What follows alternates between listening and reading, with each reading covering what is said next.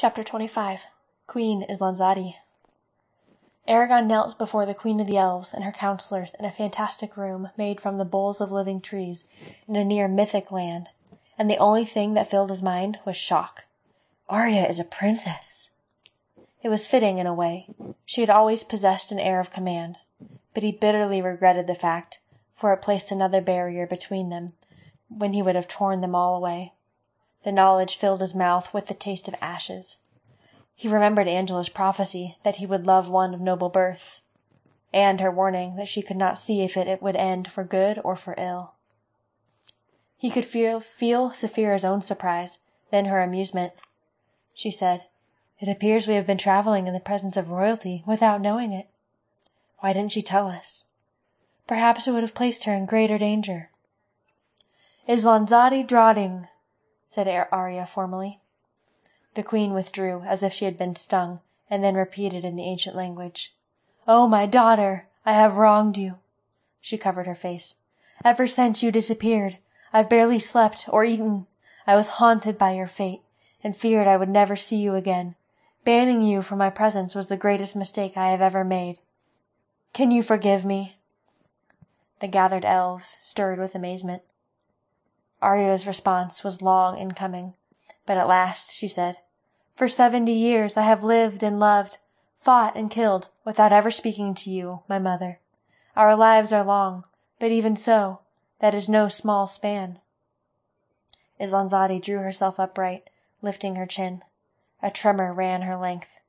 "I cannot undo the past, Arya, no matter how much I might desire to. And I cannot forget what I endured." "Nor should you." Islanzadi clasped her daughter's hands. "Arya, I love you. You are my only family.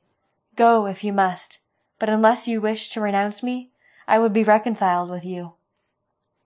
For a terrible moment, it seemed as if Arya would not answer, or worse, would reject the offer.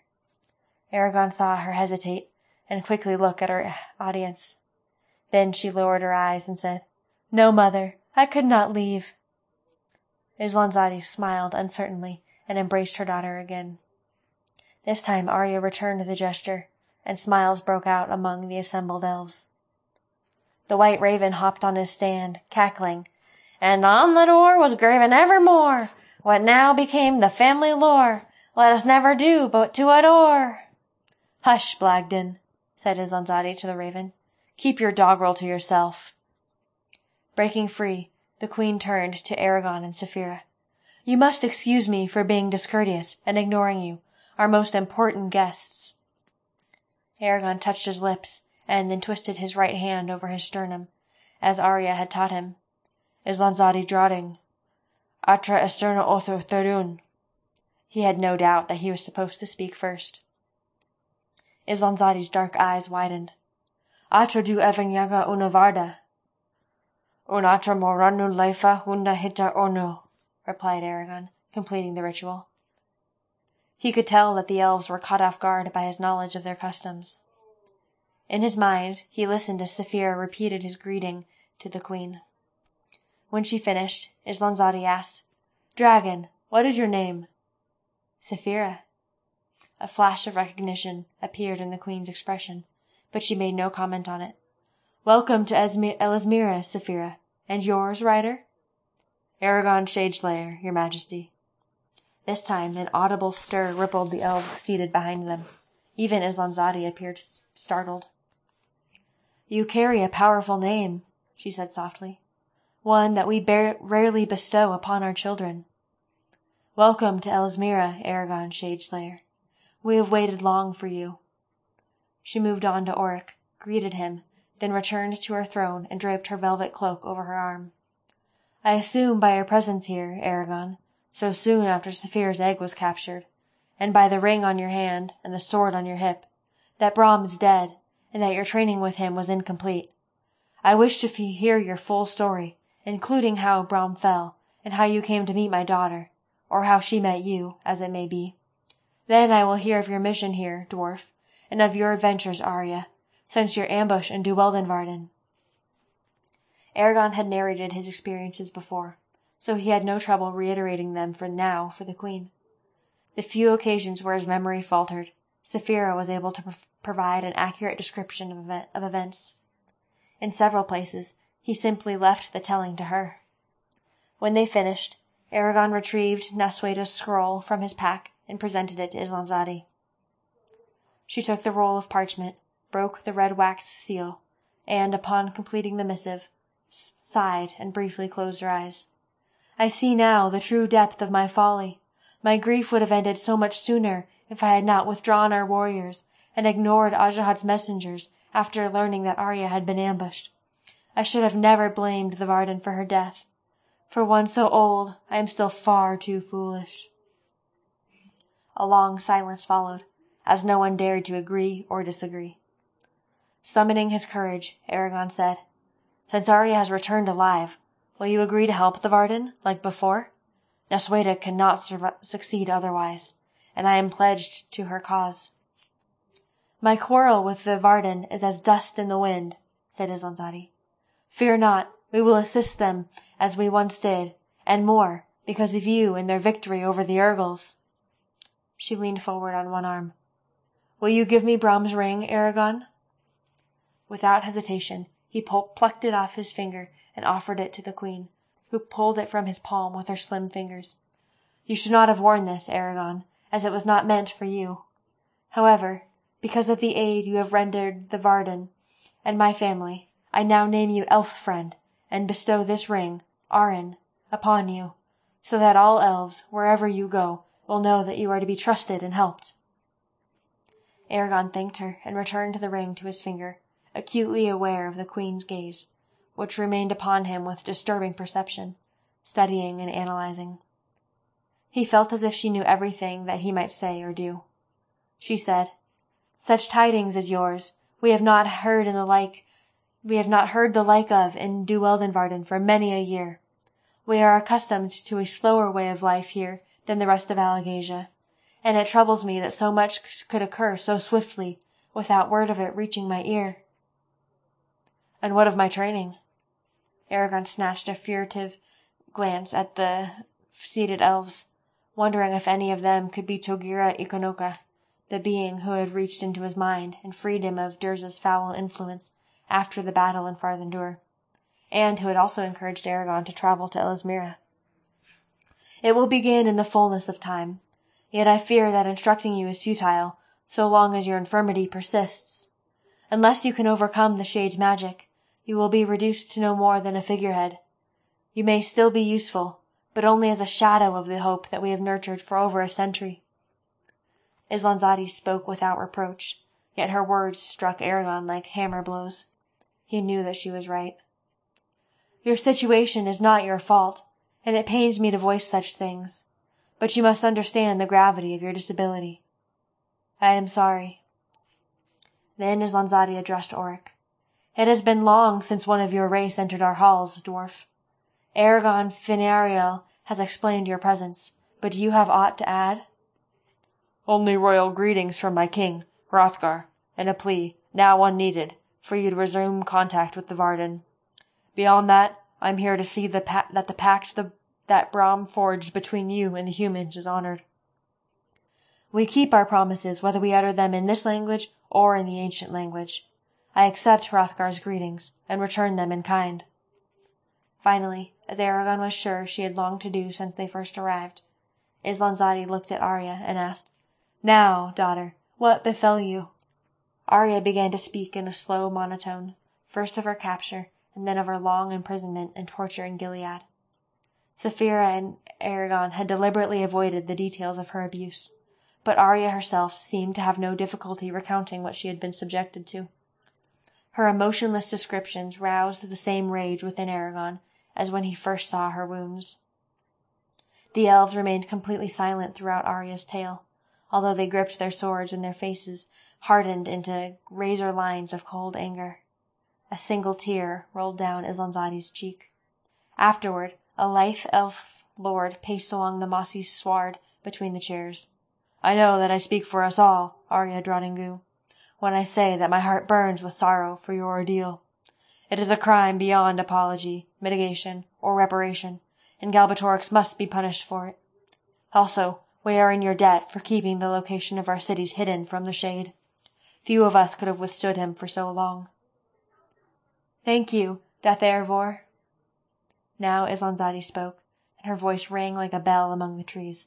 Enough! Our guests wait tired on their feet, and we have spoken of evil things for far too long. I will not have this occasion marred by lingering on past injuries. A glorious smile brightened her expression.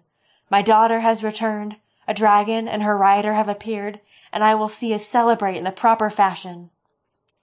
She stood, tall and magnificent in her crimson tunic, and clapped her hands.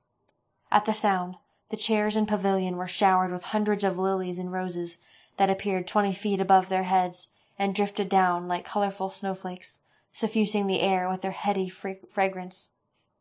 She didn't use the ancient language, observed Aragon.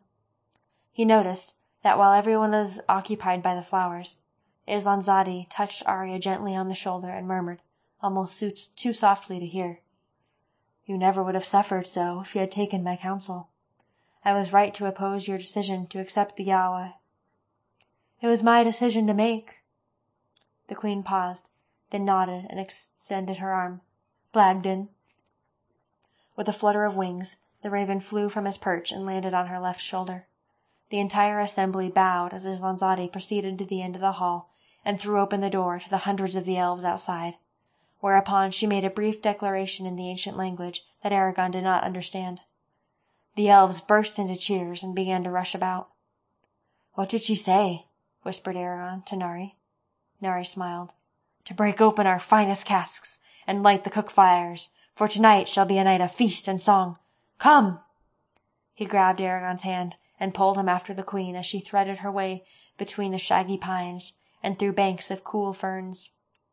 During their time indoors, the sun had dropped low in the sky, drenching the forest with an amber light that clung to the trees and plants like a layer of glistening oil.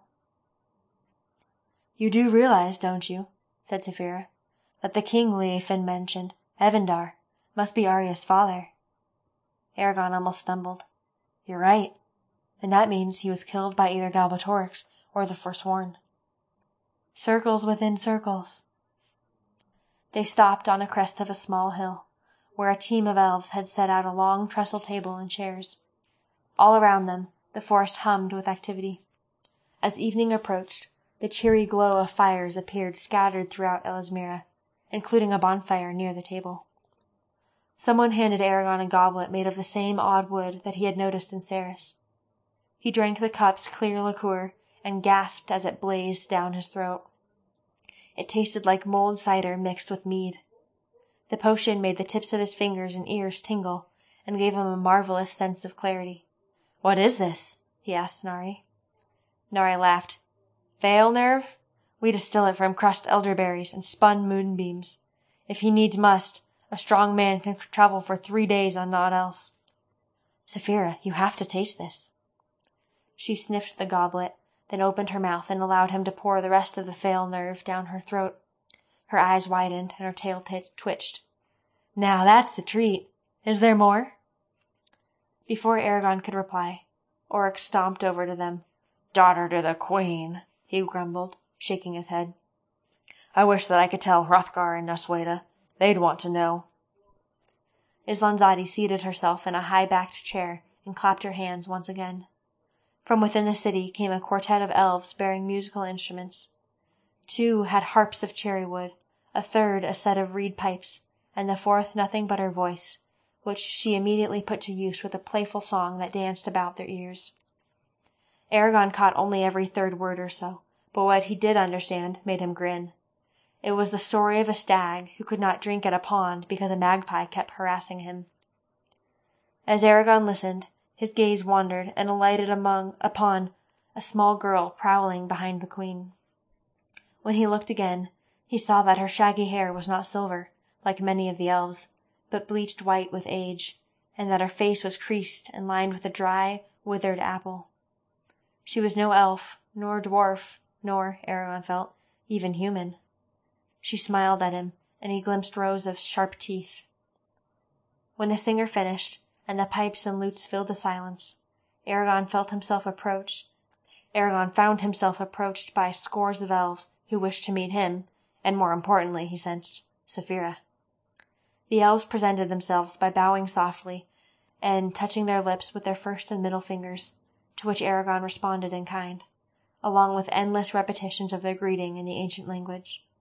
They plied Aragon with polite questions about his exploits, but they reserved the bulk of their conversation for Saphira. At first, Aragon was content to let Saphira talk, since this was the first place where anyone was interested in having a discussion with just her. But he soon grew annoyed at being ignored. He had become used to having people listen when he spoke. He grinned ruefully, dismayed that he had come to rely upon people's attention so much since he had joined the Varden, and forced himself to relax and enjoy the celebration. Before long, the scent of food permeated the glade, and elves appeared carrying platters piled with delicacies.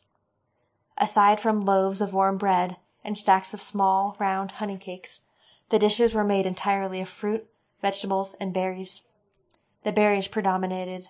They were in everything, from blueberry soup to raspberry sauce to thimbleberry jelly. A bowl of sliced apples dripped with syrup and sprinkled with wild strawberries sat beside a mushroom pie stuffed with spinach, thyme, and currants. No meat was to be found, not even fish or fowl, which still puzzled Aragon. In Carvajal and elsewhere in the Empire, meat was a symbol of status and luxury. The more gold you had, the more often you could afford steak and veal. Even the minor nobility ate meat with every meal. To do otherwise would indicate a deficit in their coffers. And yet the elves did not subscribe to this philosophy, despite their obvious wealth and the ease with which they could hunt with magic. The elves rushed to the table with an enthusiasm that surprised Aragon. Soon all were seated, Islanzadi at the head of the table with Blagden, the raven, Deithder to her left, Arya and Aragon by her right hand, Oric across from them, and then all the rest of the elves, including Nari and Leafen. No chair was at the far end of the table, only a huge carved plate for Saphira. As the meal progressed, everything dissolved round Aragon into a blur of talk and mirth. He was so caught up in the festivities, he lost track of time, aware of only the laughter and the foreign words swirling over his head and the warm glow left in his stomach by the fail nerve. The elusive harp music sighed and whispered at the edges of his hearing and sent shivers of excitement down his side. Occasionally, he found himself distracted by the lazy, slit-eyed stare of the woman-child, which she kept focused on him with single-minded intensity, even when eating. During a lull in the conversation, Aragon turned toward Arya, who had uttered no more than a dozen words. He said nothing, only looked and wondered who she really was. Arya stirred. Not even Ajahad knew. What? Outside of Duweldenvarden, I told no one of my identity. Brahm was aware of it. He first met me here, but he kept it a secret at my request. Aragon wondered if she was explaining to him out of a sense of duty, or because she felt guilty for deceiving him and Saphira. Brahm once said that what elves didn't say was often more important than what they did. He understood us well. Why, though? Did it matter if anyone knew? This time Arya hesitated. When I left Elismira, I had no desire to be reminded of my position, nor did it seem relevant to my task with the Varden and the dwarves. It had nothing to do with who I became, with who I am. She glanced at the queen. You could have told Saphira and me. Arya seemed to brittle at the reproach in his voice. I had no reason to suspect that my standing with Islanzadi had improved, and telling you would have changed nothing. My thoughts are my own, Aragon. He flushed at her implied meaning. Why should she, who was a diplomat, a princess, an elf, and older than both his father and grandfather, whoever they were, confide in him, a 16-year-old human? At least, he muttered, you made up with your mother. She smiled oddly. Did I have a choice? At that moment, Blagden jumped from Islanzadi's shoulder and strutted down the middle of the table, bobbing his head left and right in a mocking bow. He stopped before Saphira, uttered a hoarse cough, then croaked, Dragons like wagons have tongues. Dragons like flagons have necks. But while two hold beer, the other eat deer. The elves froze with mortified expressions while they waited for Saphira's reaction. After a long silence, Saphira looked up from her quince pie and released a puff of smoke that enveloped Blagden. "And little birds, too," she said, projecting her thoughts so everyone could hear. The elves finally laughed as Blagden staggered back, cawing indignantly and flapping his wings to clear the air. "I must apologize for Blagden's wretched verses," said Islanzadi. "He has ever had a saucy tongue, despite our attempts to tame it." "Apology accepted," said Saphira calmly, and returned to her pie. "Where does he come from?" asked Aragon, eager to return to more cordial footing with Arya, but also genuinely curious. "Blagden," said Arya, "once saved my father's life. Evandar was fighting an Urgal when he stumbled and lost his sword. Before the Urgal could strike, a raven flew at him and pecked out his eyes. No one knows why the bird did it, but the distraction allowed Evandar to regain his balance and so win the battle. My father was always generous, so he thanked the raven by blessing him with spells for intelligence and long life. However, the magic had two effects that he did not foresee. Blagden lost all color in his feathers, and he gained the ability to predict certain events." "He can see into the future?" asked Aragon, startled. "See? No, but perhaps he can sense what is to come. In any case, he always speaks in riddles, most of which are a fair bit of nonsense. Just remember that if Blagden ever comes to you and tells you something that is not a joke or a pun, you would do well to heed his words." Once the meal had concluded, Islanzadi stood, causing a flurry of activity as everyone hastened to do likewise, and said, "It is late, I am tired, and I would return to my bower. Accompany me, Saphira and Aragon, and I will show you where you may sleep tonight." The queen motioned with one hand to Arya, then left the table. Arya followed. As Aragon stepped around the table with Saphira, he paused by the woman-child, caught by her feral eyes. All the elements of her appearance, from her eyes to her shaggy hair to her white fangs, triggered Aragon's memory. "You're a werecat, aren't you?" She blinked once, then bared her teeth in a dangerous smile. "I met one of your kin, Solimbum, in Term and in Farthendur." Her grin widened. "Aye, a good one he is. Humans bore me, but he finds it amusing to travel with the witch Angela." Then her gaze switched to Saphira, and she uttered a throaty, half-growl, half-purr of appreciation. "What is your name?" asked Saphira. "Names can be powerful things in the heart of Dueldenvarden, dragon. Yes, they are. However, among the elves I am known as the Watcher, and as Quickpaw, and as the Dream Dancer, but you may know me as Maud." She tossed her mane of stiff white bangs. "You'd best catch up with the queen, younglings. She does not take lightly to fools or laggards." "It was a pleasure meeting you, Maud," said Aragon. He bowed, and Saphira inclined her head. Aragon glanced at Oric, wondering where the dwarf would be taken, and then pursued Islanzadi. They overtook the queen just as she reached the base of a tree. The trunk was ridged by a delicate staircase that spiraled up to a series of globular rooms cupped and suspended in the tree's crown by a spray of branches. Islanzadi lifted an elegant hand and pointed at the eyrie. You needs must fly there, Saphira. Our stairs were not grown with dragons in mind." Then she spoke to Aragon. "This is where the leader of the dragon riders would dwell while in Elismira. I give it to you now, for you are the rightful heir to that title. It is your inheritance." Before Aragon could thank her, the queen swept past and departed with Arya, who held his gaze for a long moment before vanishing deeper into the city. "Shall we see what accommodations they've provided us with?" asked Saphira. She jumped into the air and sailed around the tree in a tight circle, balancing on one wingtip, perpendicular to the ground. As Aragon took the first step, he saw that Islanzadi had spoken true. The stairs were one with the tree. The bark beneath his feet was smooth and flat from the many elves who had traversed it, but it was still part of the trunk, as were the twisting cobweb banisters by his side and the curved railing that slid under his right hand. Because the stairs had been designed with the elves' strength in mind, they were steeper than Aragon was used to, and his calves and thighs soon began to burn. He was breathing so hard when he reached the top, after climbing through a trapdoor in the floor of one of the rooms. He had to put his hands on his knees and bend over to pant. Once recovered, he straightened and examined his surroundings. He stood in a circular vestibule with a pedestal in the center, out of which spiraled a sculpture of 2 pale hands and forearms that twined around each other without touching.